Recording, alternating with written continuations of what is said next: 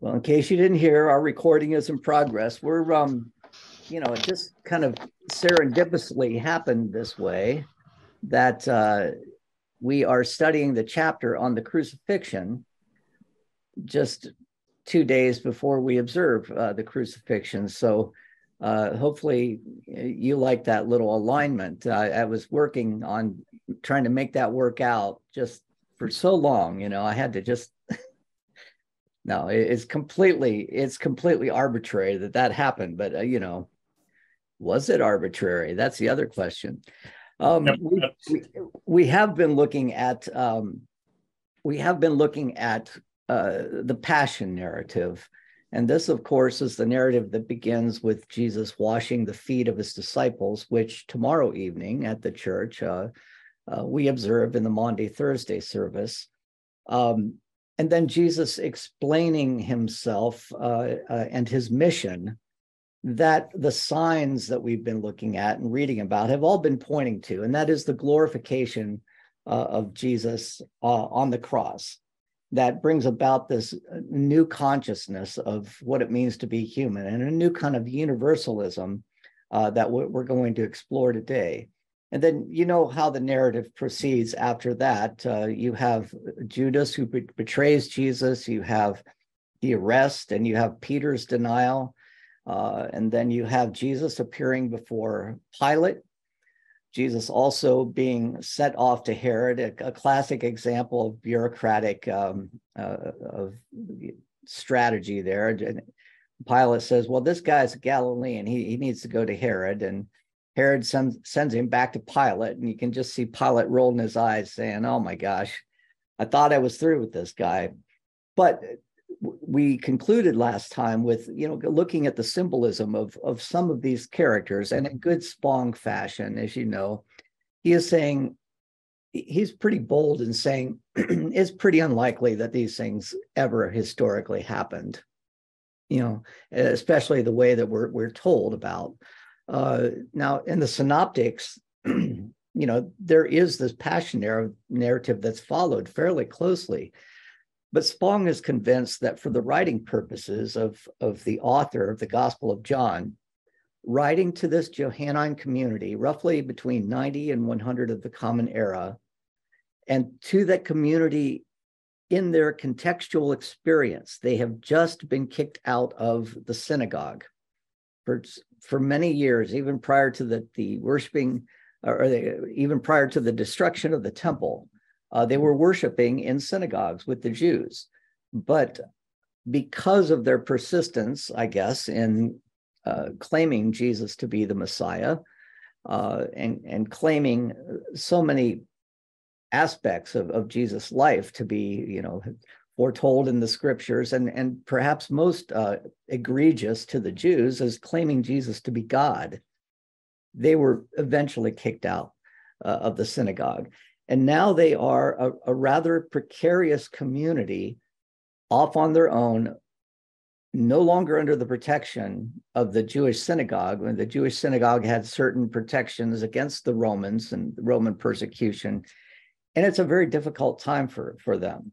And so the writing of the Gospel of John, at least the final writing of the Gospel of John, because we know that it is probably written in sections beginning maybe around 80 of the Common Era, according to Spong. The writing of the Gospel of John is trying to address this situation, this precarious existence, most likely in the city of Ephesus, where the Johannine community fled to after the destruction of the temple. Spong says all of these characters that we meet in the Passion narrative have a symbolic significance. First, you have Judas that we saw. Judas, who walks in the darkness and has no interest in pursuing the light, is completely blind to the light of Jesus. And then we see Peter, who is a faithful follower of Jesus, but has anxiety about letting go of the things that hold him so fast to his old tradition. He doesn't want to break loose from the secure walls around that he has built around himself through his Jewish faith and also, his own psychological walls that he builds around himself. Then, of course, Pilate, this representative of state authority who sees in Jesus something to be admired, but not necessarily to follow. And there's a lot of reflection we can do with Pilate, because I think a lot of people in secular authority, and this is certainly the position of the Enlightenment philosophers, see in Jesus someone to admire, but not someone to follow into the light. Their path is taking them elsewhere. I think of some of the Enlightenment founders of this nation who were willing to listen to the words of Jesus and the teachings of Jesus up to a certain extent, but they weren't willing to go the full distance. Think of Thomas Jefferson, for example, of claiming that Jesus was God, of claiming that Jesus provides access to this new life and this new consciousness of what it means truly to be human. And so these three people represent aspects of the experience that the Johannine community is having. And we haven't seen yet the model that they are supposed to follow. And this is such a beautiful chapter to be reading at this time of the year, right before Easter. But what I'd like to do before we talk about chapter 25 is just remind you of something that we have, because it matches up very beautifully with what we're going to be talking about. Something that I've taught about before. I think I did a Sunday school class several years ago. Doesn't seem like that long ago, on the Eisenheim altarpiece. This was an altarpiece painted by Matthias Grunewald in Eisenheim in Germany in the middle of, or the early part of the 16th century. And if you know a little bit about what altarpieces are like, these panels over on, if you can see my cursor, these panels shut and they can be replaced with other panels that open and close, and they can be used at different times during the liturgical year. This is what the Eisenheim altarpiece would have looked like at Holy Week, at the time of Holy Week. Now, the monastery at Eisenheim was known for its treatment of victims of the plague. And so this is why we have Saint Anthony on the right-hand panel over here. The people who were suffering from the plague were also, they were referred to as those suffering from Saint Anthony's fire, these boils, these pustules that arise on their skin. And so Saint Anthony is one who, in the midst of great tribulation, is able to maintain this sense of calm. Then Saint Sebastian here, who is often appealed to during the plague as a saint for healing. But in the middle of the scene from the Gospel of John, which I think fully encapsulates the Gospel of John itself. And hopefully, as you look at this, you will have better insight into the center panel than you would have maybe a year ago, before we read this book. But of course, you have, the crucifixion of Christ. And the place where we're going to start today is this sign up at the top called the titulus. And you have over here on the right holding the gospel. Excuse me, I shouldn't say holding the gospel. I should say holding the Torah, or holding the law and the prophets. And this is what Spong is talking about. This is John pointing to Jesus. Remember, John said, I'm not the one that you're looking for, but I am the precursor, the one who is announcing him. And John, the author, is going to talk about how Jesus fulfills the scriptures And so this image of John the Baptist here pointing, or excuse me, John the Evangelist here pointing to Christ is important. Now I'm finding myself confused because I've always thought this was John the Baptist, but it most likely is John the Evangelist. Sorry, I'm starting to question myself here. But either one, the holy saints John, let's call them, are certainly relevant here.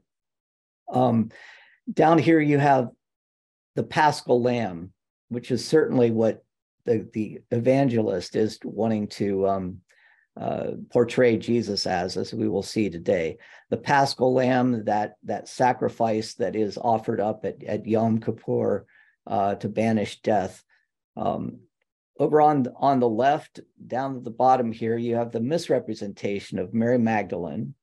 This is Mary Magdalene, who is believed to be, in this case, the woman with the alabaster jar. And of course, we know that those two were not the same, but that's okay. A lot of Marys in the gospel that we can get confused about. And then the focus of our attention today is going to be on this group, this small group here. Notice that, in Renaissance paintings, Mary is usually portrayed in blue, the symbol of purity. And here she is portrayed in white, this really, this symbol of the nurse, right? The healer.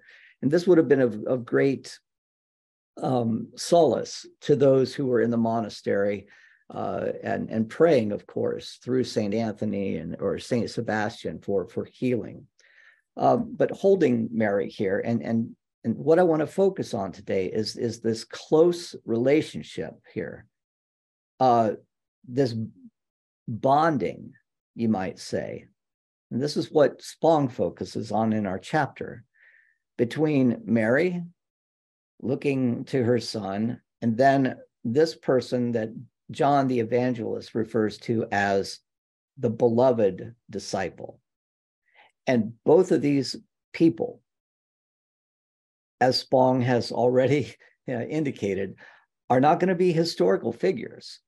They are going to be symbolic figures that are going to give, much like the Eisenheim altarpiece did,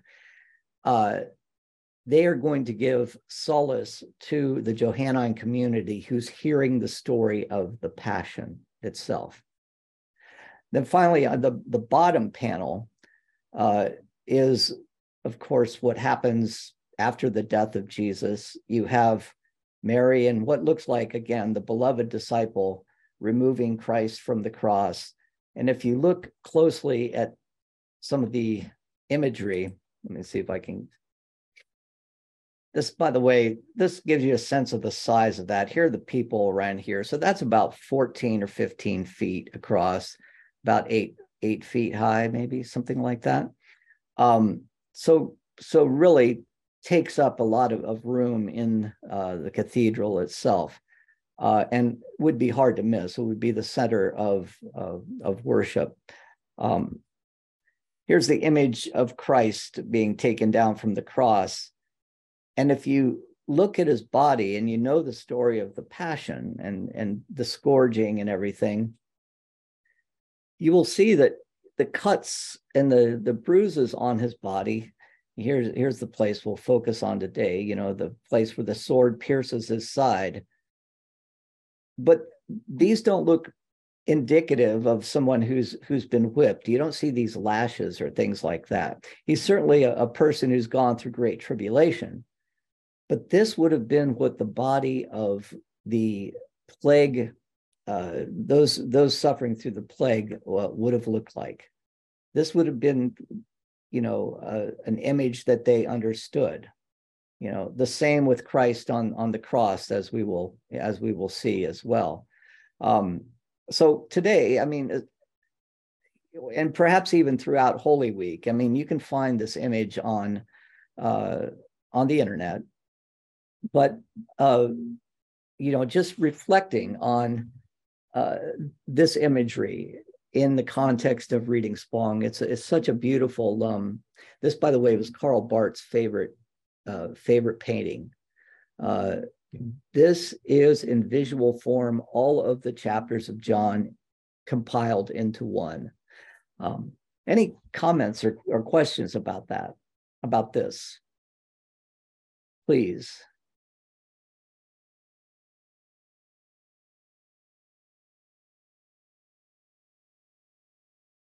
As you know, as the liturgical year progresses, these images would be replaced. These panels would be opened up in new ways, and you would see different images. And you can find those if you search for them on the internet as well. Well, let's go back to the story where we left off last week. And this is where Pilate, try as he might, cannot convince the Jews that they are perhaps, and the Jews being the authorities who want to see Jesus dead because they perceive him as a threat.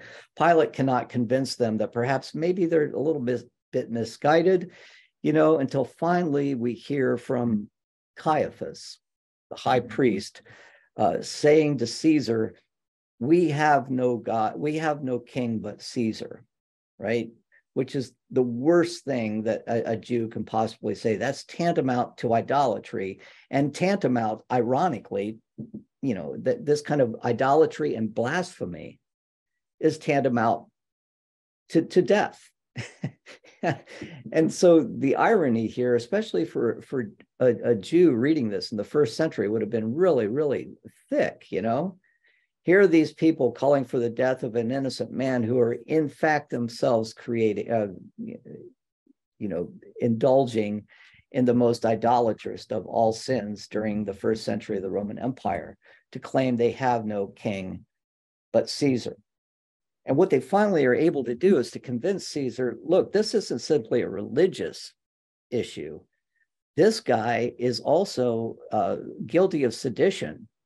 He is trying to take kingship away from not just, the Jews. He's trying to take power over Rome as well. And then this is something that Pilate cannot, ignore. Pilate, who historically was kind of in hot water with the Romans, with Caesar anyway, because first of all, he was given, how our diplomatic corps is. The nice people, the people who give a lot of money will usually go to places like London and places like Paris. I'm talking about in the 21st century, right? But those who are career diplomats will be sent to places like I don't know, name one, Moscow or a place where there's a lot of conflict and a lot of turmoil, Lagos, Nigeria, for example, or a place that's, what's that? Upper Volta. Yeah, right. Not exactly the place you go and bring your suntan lotion. It's a place you go and you bring your bulletproof vest. Well, that's who Pilate was. Go ahead, Denny. I didn't hear you. Timbuktu. Yeah, Timbuktu, which is literally a place. I mean, yeah, right, exactly. So that's who Pilate was, and he had the hardest time in the 10 years he was there keeping the Jews under control. And he was finally recalled in 36 of the Common Era. So Pilate responds to this, this veiled threat, really, from the religious authorities by saying, well, I guess you've got me in the corner, checkmate. This man needs to be crucified. And Jesus does take on the cross and is crucified. But before doing so, Pilate has erected or has nailed to the top of the cross in 3 different languages what is referred to as the titulus, or the title, that we often see it. Let me see if I can find it. We often see it sometimes we'll see it on the cross, or sometimes we'll see it listed symbolic, but it looks like INRI, right? INRI. In Latin, Jesu Judaioi, Rene, I think Rene, King of the Jesus Christ, King of the Jews. I can't remember the Latin, but that's the acronym up above. But when we see it as stated like this, INRI or INRI, we don't often realize, first of all, A, what it means, or B, that it was actually written in 3 different languages. It was written in Aramaic, it was written in Greek, and it was written in Latin. Aramaic was the language of the Jews at the time. Greek was the lingua franca that everybody spoke, a holdover from 300 years and, Alexander the Great, Hellenization, and of course, Latin being the bureaucratic language of the Romans. And so this symbolizes, according to Spong, this universal character of who Jesus is, bringing all 3 of these groups together. The insular group of the Jews, the cultural group of the Greeks, the Hellenized world, as well as the world of power that we see in the Romans as well. And then the Jews get really upset with him, right? You should say, this man believes himself to be king of the Jews. And then, of course, Pilate says, I've written what I've written. I've written what I've written. Jesus is taken to the cross, is crucified, and there this whole drama unfolds. And I'd like to talk a little bit about that today, but the one thing that John wants to emphasize is that how much of this drama at the cross fulfills the scriptures. Now, when we say this, we don't mean that the scriptures, the Old Testament scriptures, were predicting that these things were going to happen, but that Jesus fits a type that is seen throughout the Hebrew scriptures.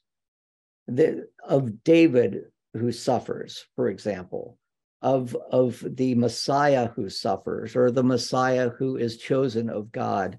John has been making these little pointers throughout his gospel of how Jesus is very much like the new Moses, right? His body is the new manna from heaven. We've seen a lot of this. Now at the cross, we're going to see how many of these scriptures are going to be fulfilled, if I can use that term, or they're going to be seen. The events of the crucifixion are going to be lenses through which we are going to be asked to remember, especially if we're Jews, scripture that we would know quite well, whether it's from Zechariah or from the Psalms or from Exodus or wherever. So this is still very, very Jewish in its orientation, and John doesn't want to shirk, away from that. Any comments about that or questions so far?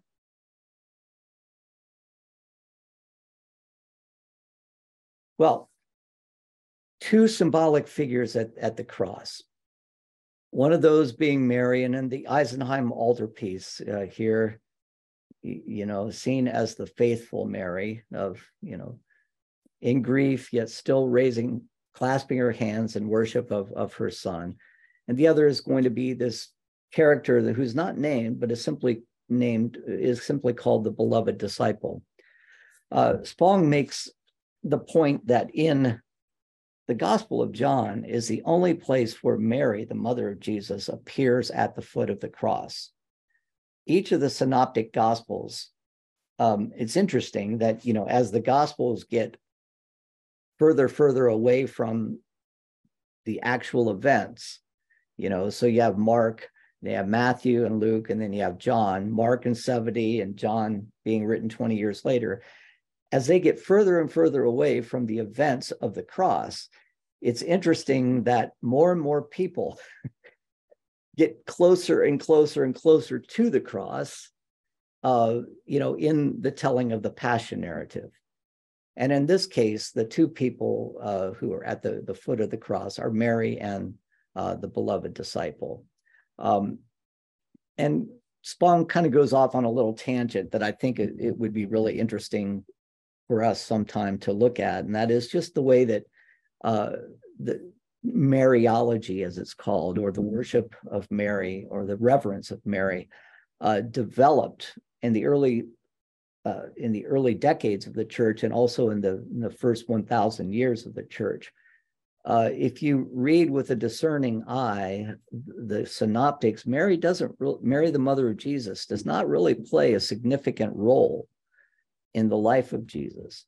But by the time you get to the high Middle Ages, and for reasons that I'd love to go into, but I can't because we'll be on it all day. But by the time we get to the high Middle Ages, Mary is just a notch below the Trinity in terms of the reverence, and still today in the Catholic Church is still revered in this way as, you pray through Mary, and you're the kind of control, not control, the kind of influence a mother has over her son, right? Well, pray to Mary and she'll get things done. Mary is not seen as a significant figure in the synoptics. However, at the foot of the cross, she has a symbolic role. And actually, we'll get to that because Spong later develops it. But the other person, and this is the one who is really kind of the mystery figure of the Gospel of John, he's simply referred to as the beloved disciple. And there's been all kinds of conjecture throughout history as who this beloved disciple actually was. Obviously, he was one of the disciples, right? So was he John, who we presume is writing the Gospel of John? Or was he Thomas or James? Presumed Thomas is the twin of Jesus and James is the brother of Jesus. Or is he even Mary Magdalene in a kind of a veiled way? Spong says all of these suggestions have been proposed by scholars, but there's one, and this is a minority suggestion, but Spong makes a really good point. He says, let's look at the language that's used around this beloved disciple. Where else in the gospel do we see an associate of Jesus, a disciple is one who has been taught by Jesus, where the language of love is directed specifically towards that person, the disciple that Jesus loves best. And Spong makes the point that we're talking about Lazarus here. Throughout John chapter 11, the emphasis on Jesus loving Lazarus is very, very clear. When Mary sends word to Jesus, she says, my brother Lazarus, whom you love, has died, or I can't remember, he's already died, or he's sick and you need to come and heal him. And Jesus waits for 3 days, right? And then when he comes to the tomb where Lazarus is, Jesus weeps, and the people say, well, look how he loved Lazarus. He loved him. So this language of love is directed nowhere else at a disciple other than Lazarus in the Gospel of John. Now, Lazarus has a lot of symbolic baggage, or a lot of symbolic, I should call it baggage, a lot of symbolic power. Because remember who he is. He's the one who passed from death into life, as Jesus is going eventually to do on the cross. Lazarus passed from death into life. He was in the tomb for quite some time, for 3 days. He comes out. Jesus calls him out, and Lazarus comes back into life. Well, what a wonderful symbolism to represent the Johannine community who's hearing this story, right? The Johannine community who, for all experience, at this time in 90 of the Common Era, perhaps perceived themselves in the midst of the darkness of the tomb of death. They'd been completely excommunicated from the synagogue for their faith, for their loyalty to their understanding of Jesus as the Word of God, and for their understanding and their loyalty to this idea that Jesus brings a new teaching and a new way of being into the world. So who better to portray the experience of the Johannine community than the one who dies, but through the call of Christ is brought into a new life? And I think that's a great argument. I'm sorry, I know Spong is seen by so many to be a heretic, but I have found very little in this book that repels me, which I probably wouldn't say in very many evangelical circles. But here we are 2 days before Good Friday. Let me ask your opinions and comments. What do you have any reaction to this? Thoughts? Down the line. Dan? Yes. My thought is, I have a question in my mind about if Jesus is showing us, or John intends Jesus to be showing us how to act or behave. This idea that we can be that close to someone who is moving from lack of understanding to understanding. Is that something that would be symbolically possible in Jesus' relationship to Lazarus? So not so much. I guess can you say your question in a different way? Because I don't know.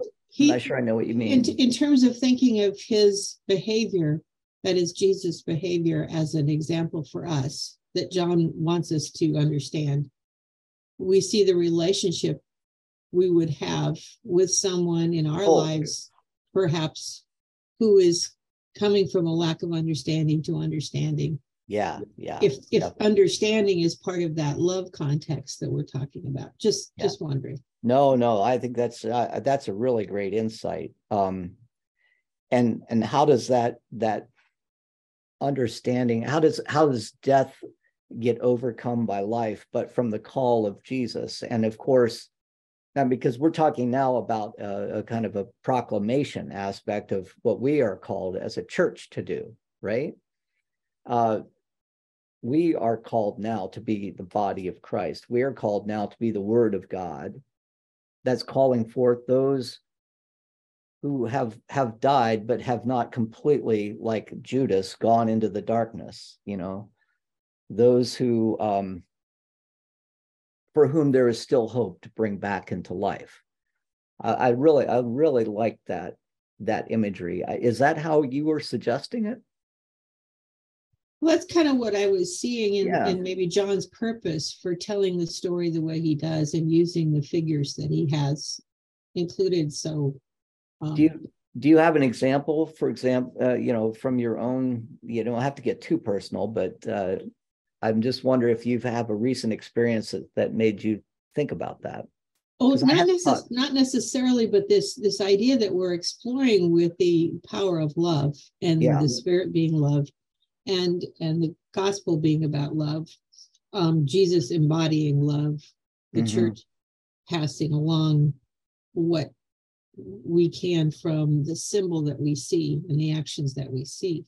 It just seemed to be something that anybody reading it or listening to it would say, I think I understand now, because the relationship with their Jewish brothers and sisters was going to have to include a lot of this.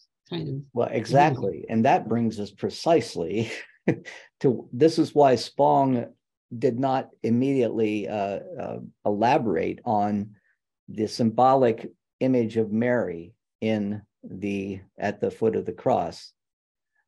So here's the beloved disciple. who is representative of the Johannine community. What does Mary represent? Well, you can, let me just read this quote from Spong before we move on to this. Regarding Lazarus, I jumped to Mary too quickly, I'm sorry. Lazarus is a mythological character. A mythological character, as Carl Jung would say, would be an archetype. This is like the paragon. This is the example that with which our experience and our life is intimately and profoundly connected. He is a mythological character, a symbol of those who see, of those who respond, and those who are transformed. He is the archetype of the Jesus movement. He represents the ones who are born of the Spirit, the ones who are able to taste and experience, to share in the new life that Jesus came to bring. He is the Lazarus who passed from death to life, the one who knows that to be in Christ is to have the life of God flow through him as the life of the vine flows through the branches. There's that beautiful image that Spong has made so much of. Jesus is the vine and we are the branches. Lazarus is the prime example of this. The life flowing so much through him that, you know, that this dead branch, as you might suspect a branch to be in the winter, is brought back to life in the spring. The life flows back through it. He is a symbol of the new creation, a reference here to Paul, the first citizen of the new Israel, the ultimate representative of the Johannine community of believers. So remember, the new Israel, this new creation, is going to be one that is not exclusive. It's one that is inclusive. This was the messianic call of the Jews right from the very beginning. Remember when they lost their, I guess, their imperial ambitions for, you know, to put somebody like David on the throne once again, you know, after the Babylonian captivity, they had to understand themselves in a new way. And that new way was they were going to be a community that would represent, that they would be a messianic community that would represent the love of God for the world, and all nations would flock to Jerusalem, would come to Jerusalem, and there behold the glory of God. Well, that didn't quite work out the way they had hoped. And so the messianic community of the Jews becomes the individual person, Jesus of Nazareth, Jesus the Messiah, Jesus the Christ. And it is through this Messiah that all of the world will be gathered unto Jerusalem, so to speak. The church is this new Jerusalem, this new Israel, this new creation. And this is an image that we see at the end of the book of Revelation that we also just, a couple of years ago, just finished reading. So, who's Mary? Mary is the symbol of the Judaism that through which the Messiah has passed. It's not as if the church needs to reject those from whom they came. They are still part of a covenant community, even though that covenant community, like you're saying, Sharon, may be mired in death, may be mired in darkness. They are nevertheless to be cradled in the arms of the church. Look at the image here of the beloved disciple and this almost preternaturally long extension of an arm holding the image of Mary, tight, very firmly, hand clasped around her left arm, his arm around her waist. This is the new church. This is the Johannine community. This is the image of the people who have rejected them.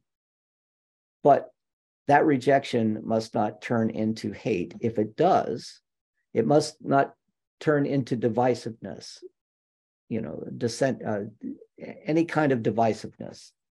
If it does, then the image of Jesus, the image of the church as the Word of God, the new incarnation of Christ, has completely turned its back on its mission. And so Jesus from the cross, his last words, well, close to his last words, are, "Woman, behold your son. Israel, the Jews, behold your offspring," the church, the Johannine community in this case. And beloved, and he says to the beloved disciple, he basically says, "Behold your mother," or "Beloved disciple, behold your mother." Tensions between you must be overcome. You are on the same mission path. Yes, there is understanding that needs to be, nurtured, understanding that needs to be grown between you, but this is not a situation, lest the image of Christ be lost in you. This is not a situation where you turn your back on your mother, the church, or excuse me, your mother, the Jewish, community. They believe that the Torah is the Word of God. You, Johannine community, you know that the Word of God is Christ.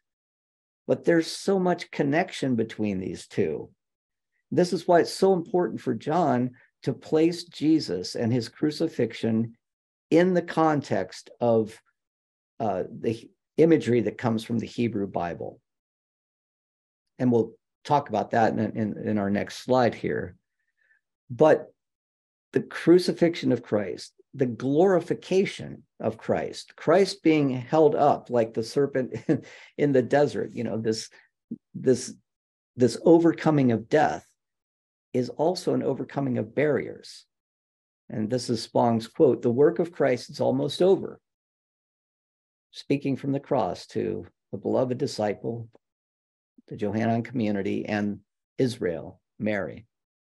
Work of Christ is almost over. Reconciliation of the deepest divisions in human life is being accomplished. In the narrative in which the mother is commended to care for the beloved disciple, the barriers separating the human family are portrayed as falling away. That doesn't, did I write that correctly? Because all of a sudden I'm not understanding that. Is commended, commended, okay. Commended to the care of the beloved disciple. I'm sorry. When the beloved disciple is told to care for the mother. In the narrative, in the narrative in which the mother is commended to the care of the beloved disciple, the barriers separating the human family are portrayed as falling away. Beautiful symbol of what the cross is supposed to represent, and that is reconciliation between God and the world, but also reconciliation among the divisions in the world as well. Comments or questions that I can entertain? Dan?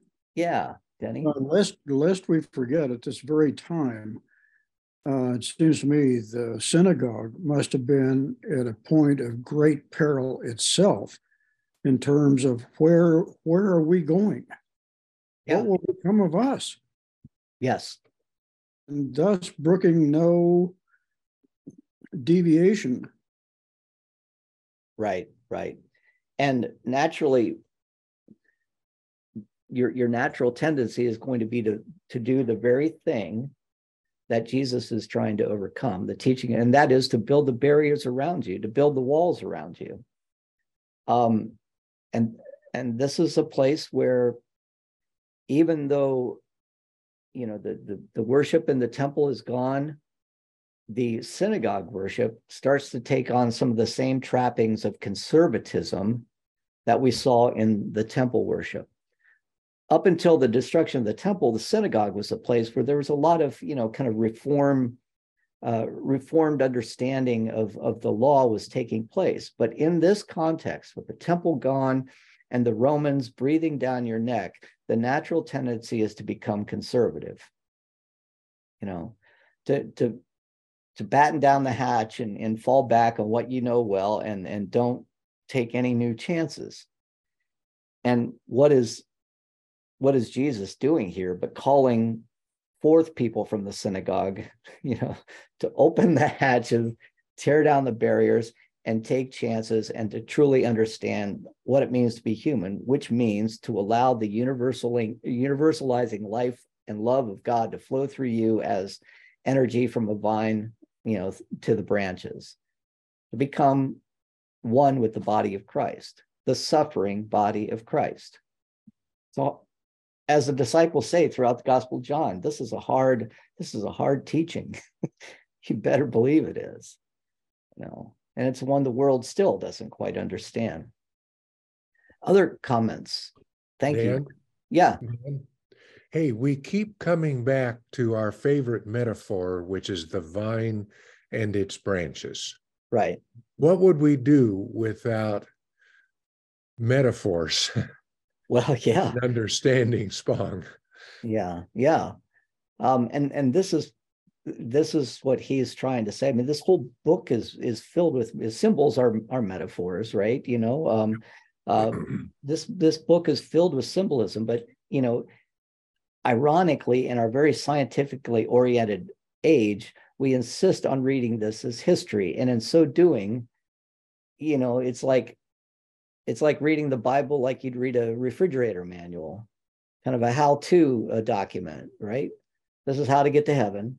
And, I follow point A, point B, all this kind of stuff. I put slot A into this little place. And reading this text as symbolism appeals to everything that makes us truly human, right? This kind of mystical understanding of the world where we see truth out of the corner of our eye, Dwight Marsh at this point would pop in and say, Emily Dickinson, tell the truth, but tell it slant, right? Well, that's what's happening here, right? John is telling the truth, but telling it slant. The beloved disciple, Mary, all of these symbolic figures. It's just rife with symbolism. Well, moving on to the, unless there are other questions, please just pop in, because this is great stuff. Chapter 26 talks about the last words of Christ. And of course, this image from the Eisenheim altarpiece, once again, you can see the scars on the body of Christ, reminiscent of what many people during the plague suffered through, something called St. Anthony's fire. But here on the right side, you have the spear wound, or that in the Johannine story, because the Sabbath was approaching, the Roman soldiers, I don't know if they're Roman soldiers, went out to the crucifixion scene and broke the legs of those who were hung on the cross. But by this time, Jesus was already dead, and so they did not break his legs. But upon leaving, a soldier pierced his side, and from his side comes blood and water. It just seems like a kind of a gory detail, doesn't it? But all of this is symbolic, as Spong wants us to, really tie into.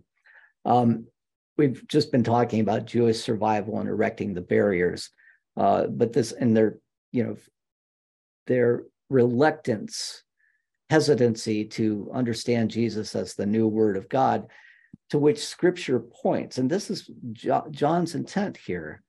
If you were going to be that beloved disciple, holding Mary, holding the Jewish people in your arms and calling them forth, you have to give them a sense of how Jesus fulfills, or how Jesus' life can be read through the lens of the Hebrew Bible.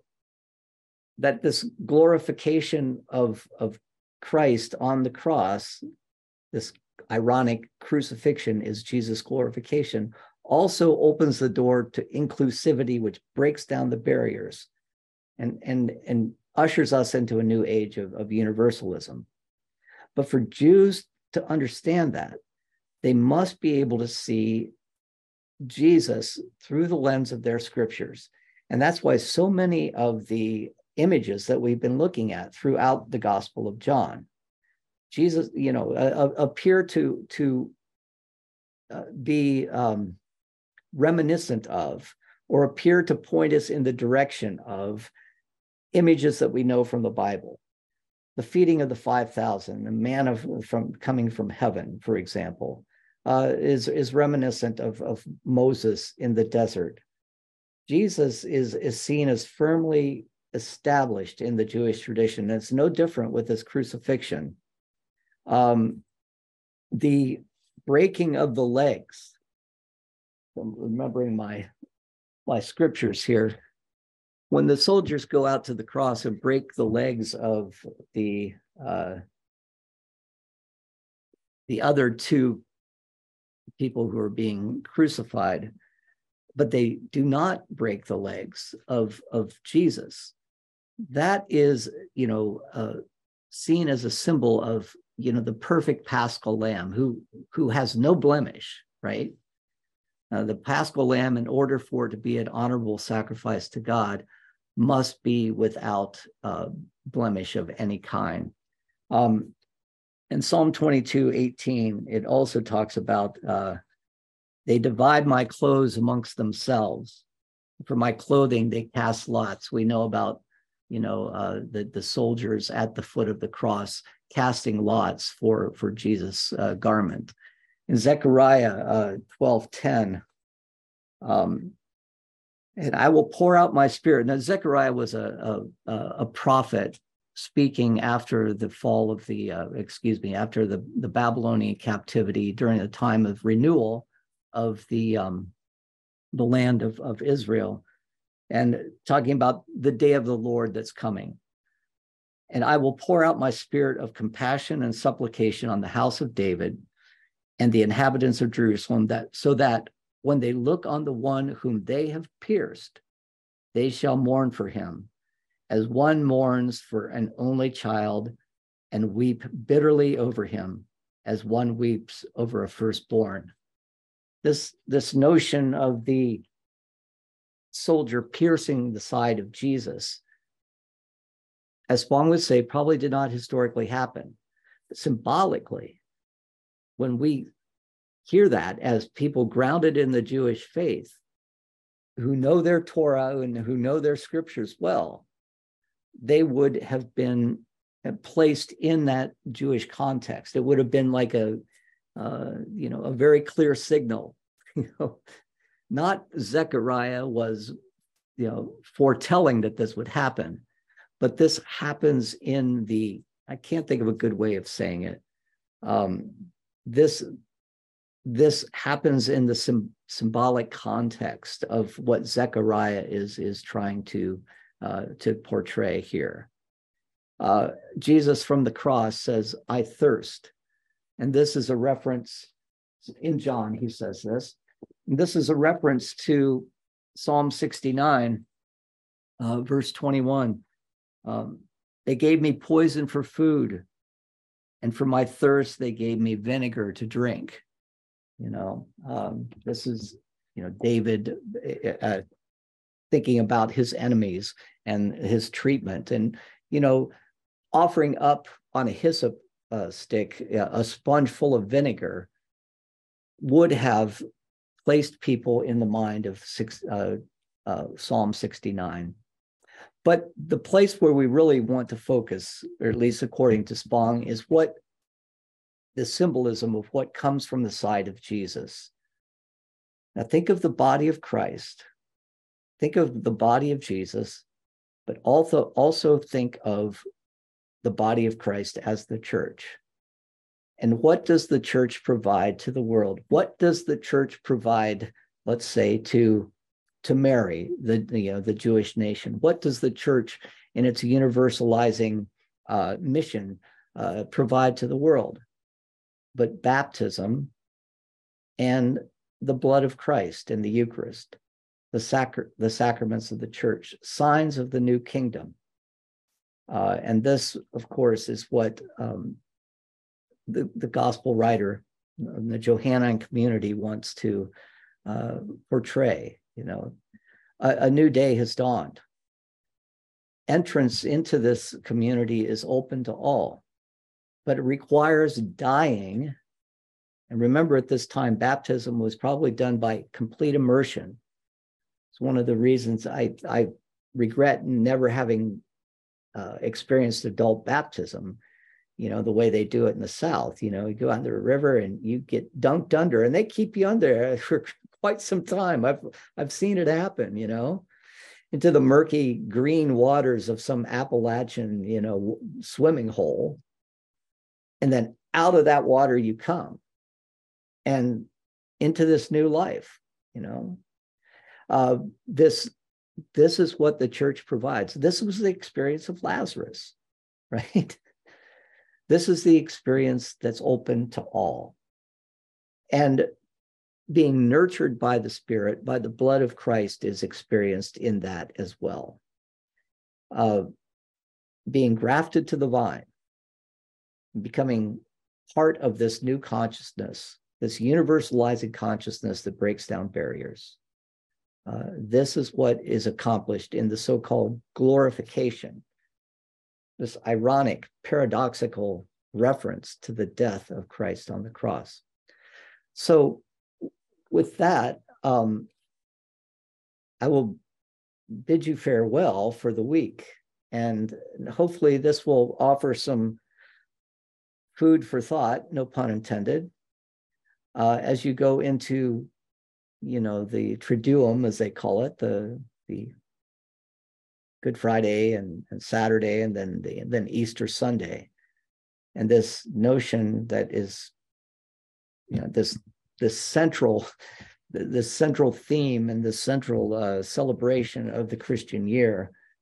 It's ironic that most people think of Christmas as the center of but this is a completely different observance, isn't it?